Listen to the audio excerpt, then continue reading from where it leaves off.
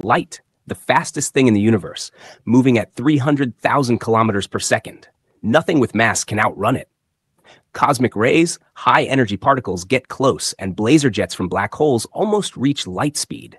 But nothing truly breaks the limit. Or does it? The universe itself is expanding, and at the farthest edges, galaxies appear to move away faster than light. But how? Space itself is stretching, carrying galaxies with it. The farther they are, the faster they move away. In fact, the universe is expanding so fast that in a few trillion years, distant galaxies will be completely invisible from Earth. Even more mind-blowing?